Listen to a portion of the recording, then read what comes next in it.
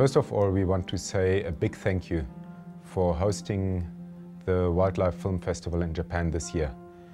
We admire and have got great respect for you in Japan. On the side of The Last Lioness, we want to say that wildlife filmmaking has certainly, in this case, made a difference to conservation. We know that, and it has definitely made a difference to the life of the last lioness, as you will see.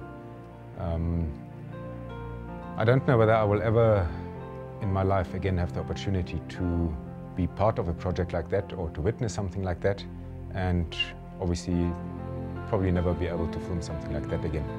And it was difficult at times, but most of the time we had great fun. It was a privilege. It was good, and we hope that you enjoy the movie.